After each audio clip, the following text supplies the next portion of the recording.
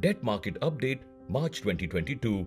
FY22 witnessed bond yields moving within a range during first half of the fiscal year, aided by ample surplus liquidity, regular interventions by RBI, and lower than expected market borrowings in FY22 by the central government. Yields rose substantially in the second half, driven by elevated CPI, strong recovery, sustained global inflation, and rise in yields in AEs, along with reduced RBI's intervention. Further, steps taken by RBI towards policy normalizations, introduction of VRRR, market sale of securities, buy or sell forex swaps, and higher than expected market borrowings for FY23 by central government put further upward pressure on the yields. Thus, the 10-year benchmark GSEC yield ended the year at 6.84%, higher by 67 basis points compared to a year ago. The yields at short end rose relatively less vis-a-vis long end, thus steepening the curve. The spread between 10-year AAA corporate bond yields and GSEC narrowed by 45 basis points during the year on lower credit concerns and reduced corporate bond supply. Average interbank liquidity increased during the year, driven by large infusion by RBI through OMOs, foreign exchange purchases, GSAP, etc.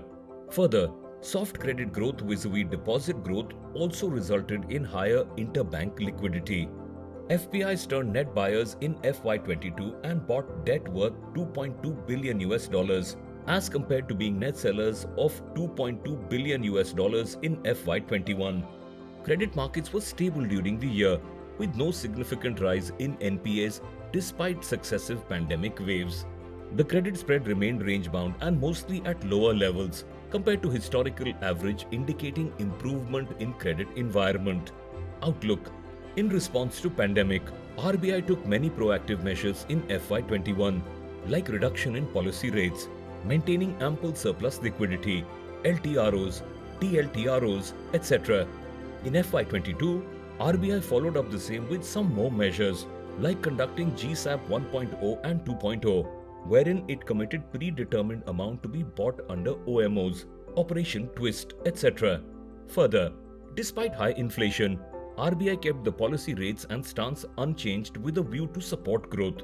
The proactive actions taken by the RBI kept a lid on the yields during the first half of the year. However, during the second half of the year, the intervention reduced. Further, the introduction of long-duration VRRR was construed as a first step towards policy normalization. While RBI remained supportive through most parts of FY22, conditions turned adverse for Indian fixed income markets. Domestic economy witnessed a strong rebound, which along with supply chain disruption resulted in CPI and WPI surprising on the upside. Parallelly, strong global growth and sustained increase in energy and commodity prices triggered worries of global inflation persisting more than anticipated. This resulted in central banks swinging into action and accelerating pace of monetary normalization, causing sharp rise in US Treasury yields. Further, factors like high SLR holdings of banks, higher than expected government borrowings for FY23, and muted FPI flows exacerbated the upward pressure on yields. On an overall basis, the yields moved within a narrow range in first half of the year and rose meaningfully only in second half of the year, once the RBI intervention reduced an announcement of higher than expected borrowings by central government for FY23. Going forward, in view of elevated energy prices, widening of current account deficit, lower RBI interventions, normalization of monetary policy, etc., we believe that yields are likely to trade within a range with an upward bias. Further, gradual normalization of monetary policy is also likely to put upward pressure on yields, especially at the short end.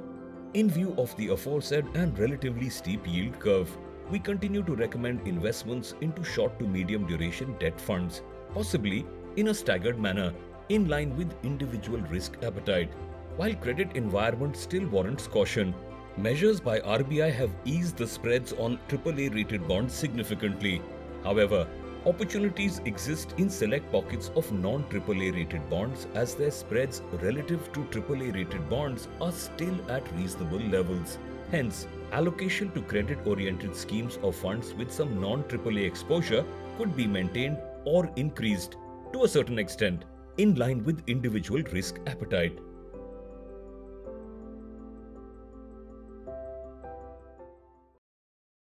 Mutual fund investments are subject to market risks. Read all scheme-related documents carefully.